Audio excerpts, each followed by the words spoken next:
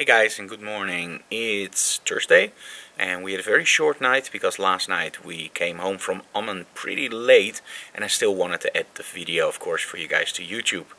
So, short night, and today we're actually going to visit our friends from Sony and we're going to show you that, of course, in today's episode. But first I want to talk about something else. As you can see in this video, the quality is different because today I'm switching back to my Sony RX100 MKV.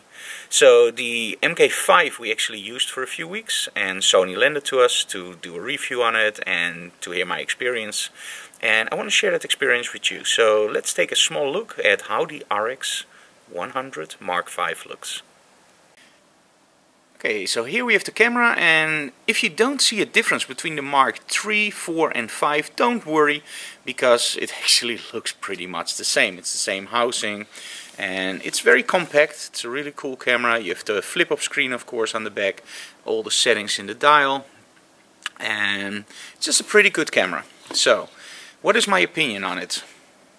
When I started doing the vlog, I actually started with my iPhone. And when I filmed normal material, I used the front of the iPhone and that gave great image quality. And when I did this part, I actually had to use, the front camera. And that's absolutely not something you want to share online.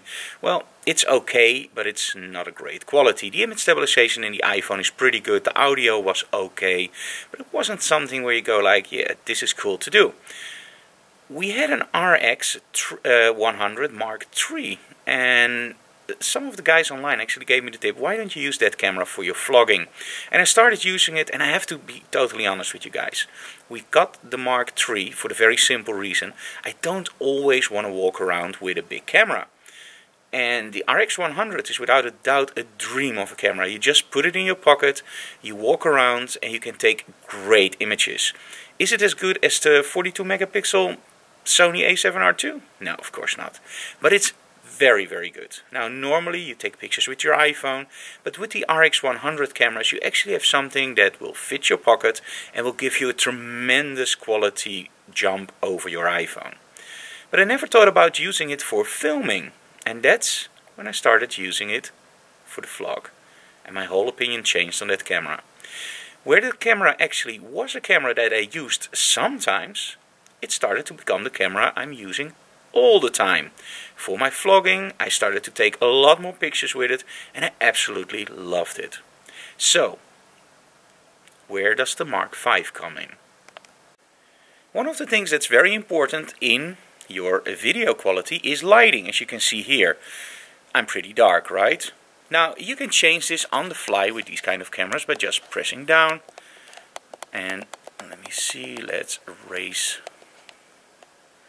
the exposure compensation. There we go, much better. Of course, you can use proper lighting like lume cubes or LED panels, for example from LetGo. But most of the time with vlogging you have to do with what you got. And this is where these cameras are actually pretty good. They have a low noise floor and the audio is okay. But is it really worth around 1,000 euros? And indeed, you heard it correctly. These cameras retail in the Netherlands for about 1,000 euros. The cool thing is, Sony also keeps their older versions on the market. So you can still buy a Mark III, a Mark II I think even, and of course the Mark IV, which are much cheaper. But is it really worth the money? It's always a personal question if something is worth the money. For me, for the vlogging, yes, of course, but I don't earn any money from the vlog, so it's always a choice. On the other hand, having a camera with me that takes great images all the time, and I don't have to drag my big camera with me, big plus, especially when traveling. If you travel, would you leave your DSLR at home and bring this camera? It depends on your personal preference, of course. For me, I will always bring my DSLR for the very simple reason I just love to have quality and I want the maximum quality. For most consumers, I think it's very wise to just leave the big camera at home and bring this camera because you have an amazing Zeiss quality lens, the high ISO is great, and of course, you don't have to drag around a lot of stuff. And it also has a pop-up flash. Is the camera perfect? And of course the answer is no. No camera is perfect. And one of the things that I really miss about the Sony is connectivity. When you look over here, let me see if it focuses. There we go. You have the connector for HDMI and you have a multi-connector. Now, when I do my vlogs, you hear my audio, right? And the audio you hear is actually through the microphones. And there are two microphones on the Sony RX100. And those microphones are okay. But when you're outside or you're talking to people, you would like to have that close mic quality. In other words, when we do Digital Classroom or any other show, we actually use lavalier mics or Zoom recorders so we can actually have better audio quality. With the RX series, no luck. There's no external mic options. Now the cameras nowadays have Wi-Fi, Bluetooth. Why didn't Sony put some option in there that you can actually use, for example, a Bluetooth microphone or whatever option over Wi-Fi, or make something proprietary, I hope I pronounced that correct, but something that's brand specific. I don't care what it is. And how much extra money is it to make a headphone jack? Okay, sorry, Apple iPhone, but you know what I mean, right? So for a vlogging camera, having an external mic input is very important. Looking at the price tag of about 1,000 euros, I think there should be a mic input. So, is my review positive or negative? If you already own an MK3, you are stuck with 180p for video quality. For YouTube and vlogging, that's okay. But I think in nowadays world, you really should consider shooting something in 4K. Not because the quality is better on YouTube, but for the very simple reason you can crop, and of course, well, the quality is better on YouTube, because YouTube supports 4K. There are also a lot of monitors out there nowadays that actually support 4K. Think about the 4K IMAX, the 5K monitors, BenQ has a 4K monitor, so 4K is here to stay. In other words, if you have a video camera that does 4K, you know for sure that people see all the nice details. And you know you have to shave, right? So yeah, that's one of the disadvantages of 4K, and because I'm now shooting 180p, I look way better. Less detail. So 4K, yes. And because Sony still sells the MK4s, which is also 4K, you should consider actually using your money to buy the version 4. Now, how much difference is there between the version 4 and version 5? Let's look at some of the specs. Now, you won't see a bump in megapixels and high dynamic range performance. And I have to be honest, I already love the images of the MK3. And the MK5 actually looks a little bit better in low noise, but overall the images look pretty similar. Now, if you're into video, that's where the difference comes in, of course, compared to the 3. But compared to the 4, all those numbers, there's also a big difference, because the buffer is bigger, so now you can shoot slow motion way longer.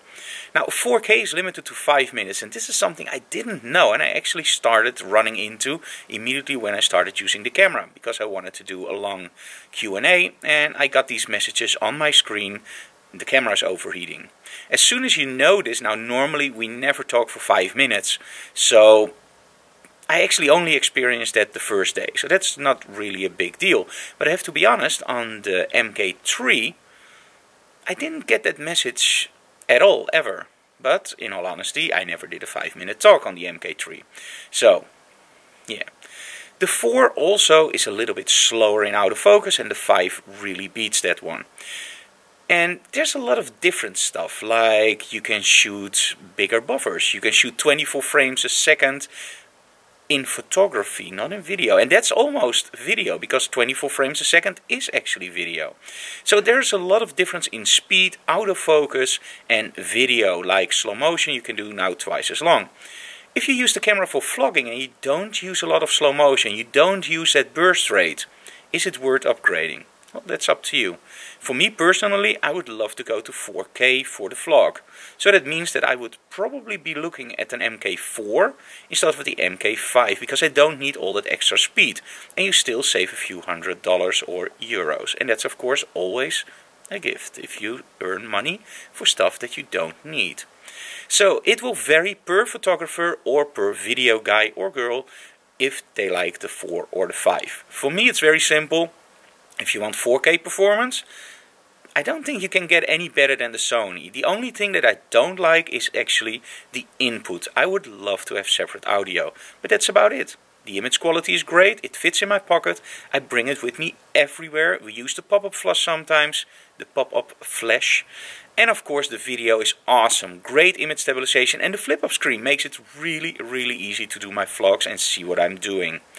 So overall I'm very enthusiastic about the MK5. Without any doubt, check it out. If you're in the market for a very compact camera, this could be the best compact camera on the market.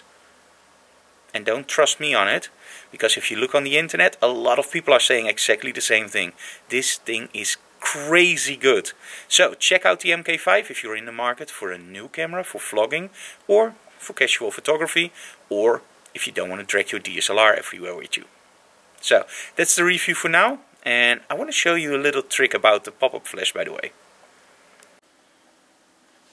Okay, so here you see the pop-up flash on the MK5, and of course it's aimed directly at your subject, which, well, overall doesn't give you the best quality of lighting, of course.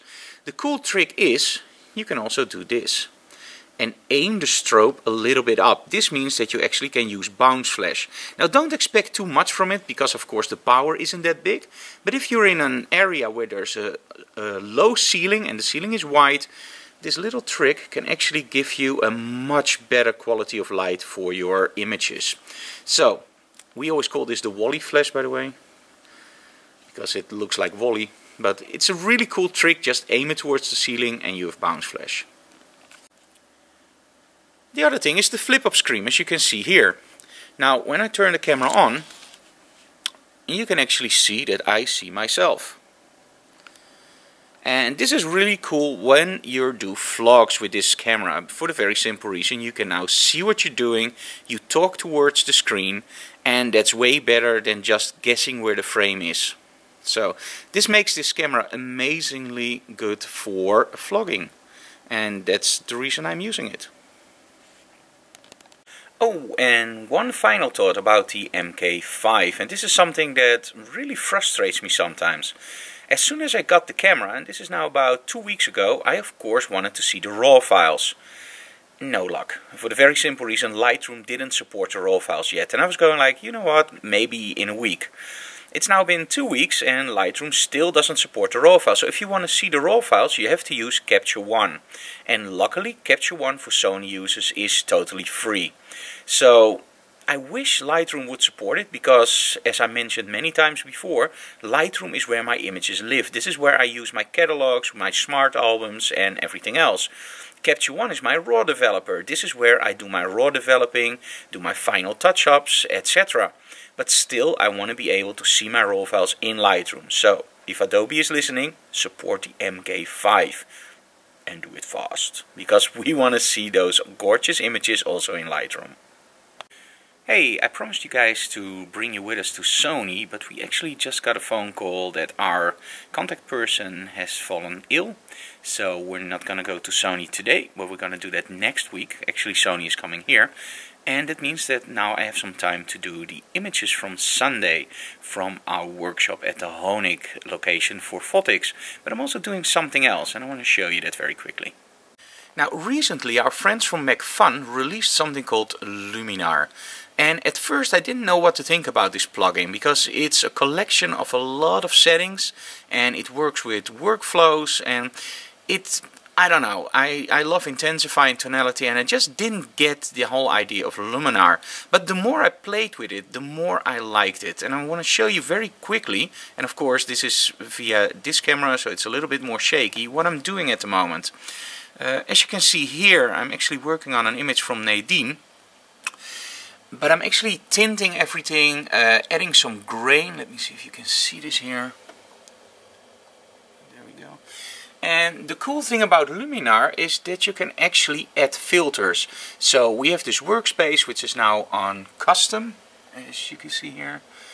And I've added all these filters, and I'm just playing with the different settings which I'm gonna store as presets. And I've been playing with Luminar for a few days now, and I already created a few workflows, which is for example for detail enhancements or black and white or more creative stuff. And I'm now into creating some presets with different looks. So very soon you will see a package released via Macphun and of course our own site with some stuff from Luminar, because as soon as I got the idea behind Luminar, I'm incredibly enthusiastic about this plugin. It's also standalone, by the way. It's absolutely amazing, and it will, well, it take away the need for tonality and intensify actually, because all those filters are already inside here and a lot more. So I will continue building my presets, and after that I will show you some results from the shoot with Nadine at the Honig facility. Okay, let's show you some stuff that I already created in Luminar, and still we're working on this, so a lot more presets will follow.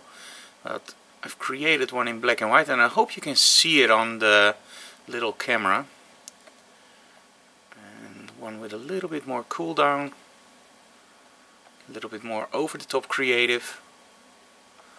And as you can see, Luminar really works pretty fast, and you have this whole array of settings. So we have tonality, we have a tinting program, a really nice black and white converter, creative tools.